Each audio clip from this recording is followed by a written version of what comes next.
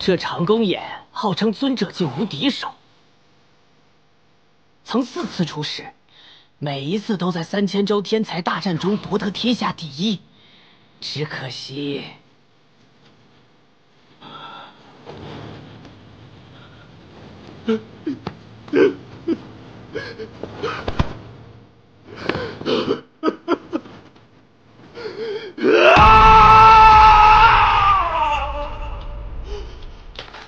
前辈，老祖姑姑早已沉眠，你不要太悲伤，她也希望你能快乐的活下去。传说长弓眼的爱女葬于此地，那女子一半魔纹族，一半醉血血统。长弓眼将自己冰封于雪山之下，只有能进入仙谷遗迹时才复苏，就是想在其中寻到凤凰血池，复活那女子。可惜天不遂人愿，他虽屡次夺得第一，终未能寻得凤凰血池。倒是个痴情人。你是他族中晚辈，望你莫要如来人一般，满怀偏见，伤前人之心。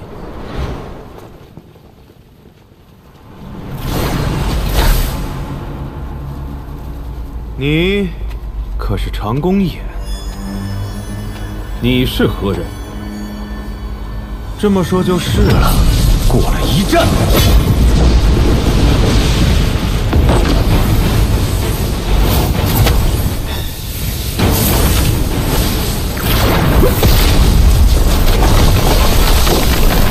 他安眠于此，不容打扰。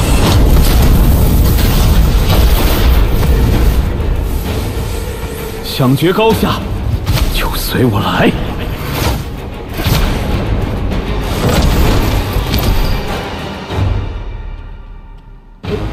方才那是何人？敢向长弓眼这等古代怪胎较真？一身金衣，执剑行走，又有如此实力，定是剑谷的无上人杰孤剑云。哎，听闻此人在长弓眼隐世之后夺魁，又向来瞧不起醉血后人，所以一直视长弓眼为对手。哎，快看！剑谷女传人，剑州第一大教培养出来的当世顶级后代。哼，都已经40了，还在为一个醉血出身的贱女人落泪。这长弓眼多情伤感，难成无敌。你这个出口伤人啊！就是。来到我醉州，口头上还是积德为好。身负醉血还敢顶嘴，我倒要看看这里有多少不安分的贱民。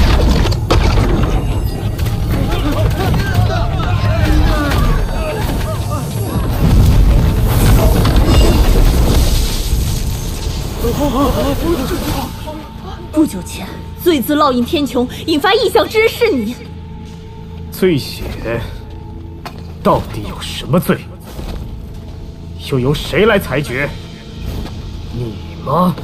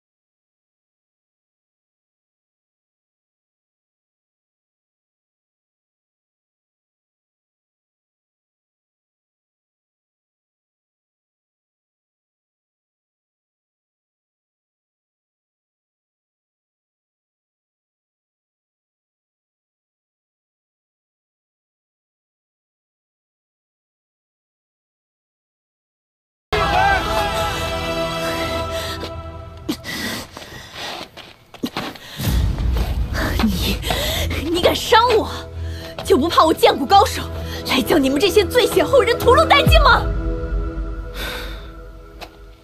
我本来只想教训你一番，你却要寻死。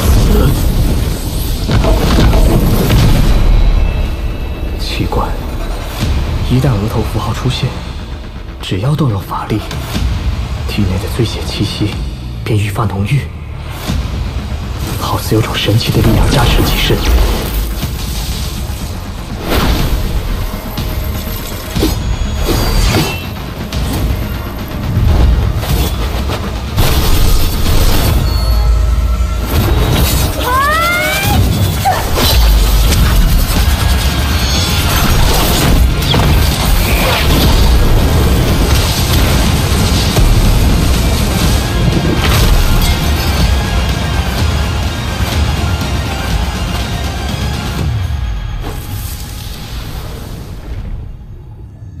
下界修士，只求能认祖归宗，托庇于此。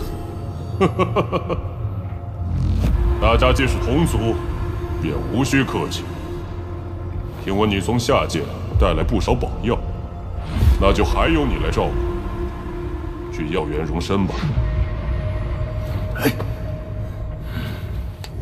多谢陛下。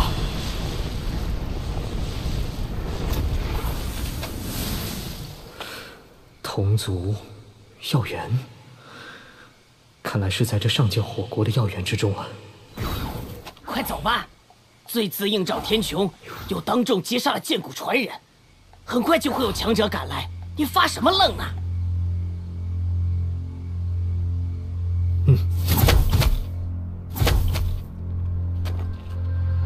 你们记住，这不是耻辱，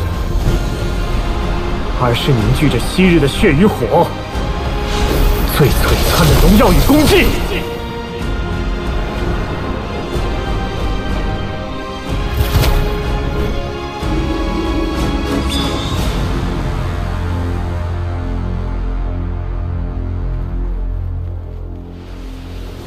那个圣光崩云的罪血后代，你已被我盯上了。哼，大道传承，不容亵渎。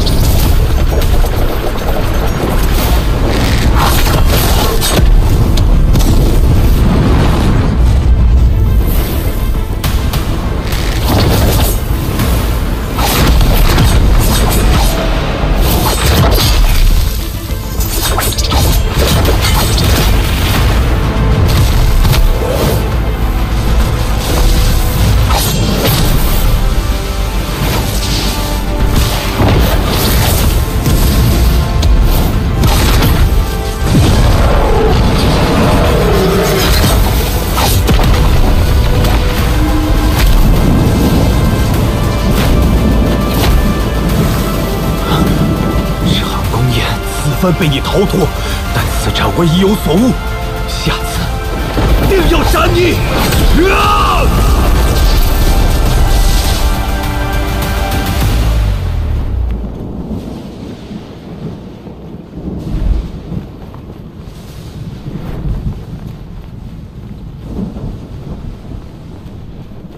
天仙异象，雷暴无忌，如此机会不容有失。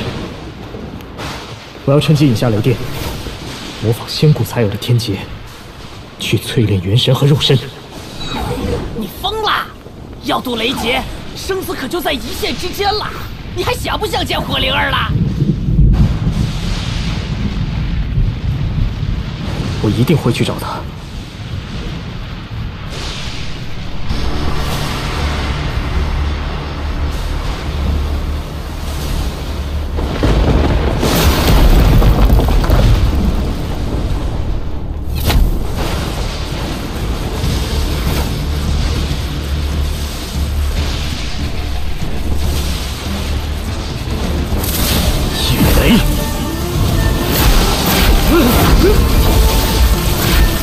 人的推测是真的。仙骨纪元被葬之后，我雷劫天罚降世。但若有人主动打破此灵境，引爆的雷劫，未必比仙骨时期更为恐怖。但这正是我最需要的最强雷劫，唯有经此历练，才可能战胜那些古代怪胎。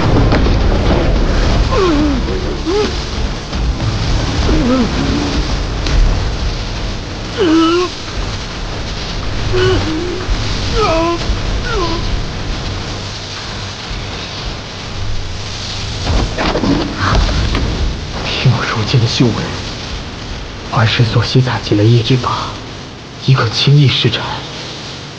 可惜，不言老总却见不到。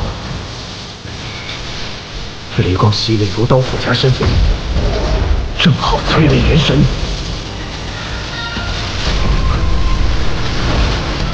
这雷云之中竟还有生灵，应是我淬炼元神，引得心象显化，故此才出现过往在意的强敌。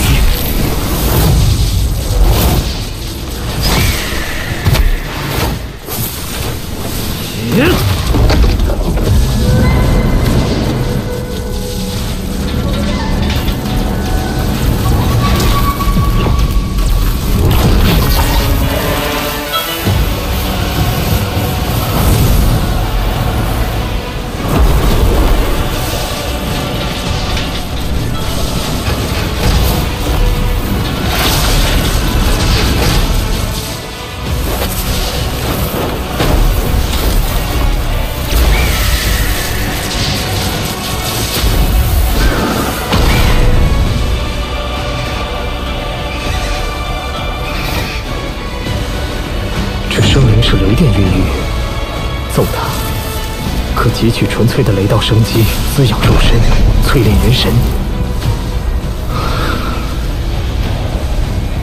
吸收了你可让元神化形。既然你以黄羽元神的面貌出现，那我的元神化形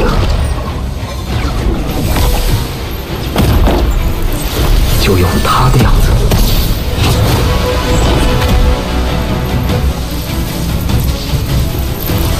雷霆劈击之下，元神显化，竟与这重瞳形成奇异感应。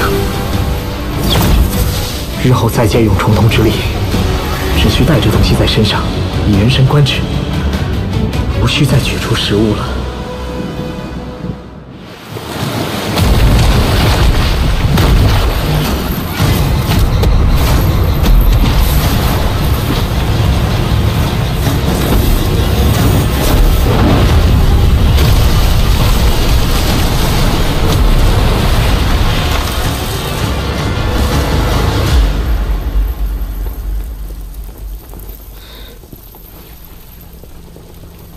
下雪了，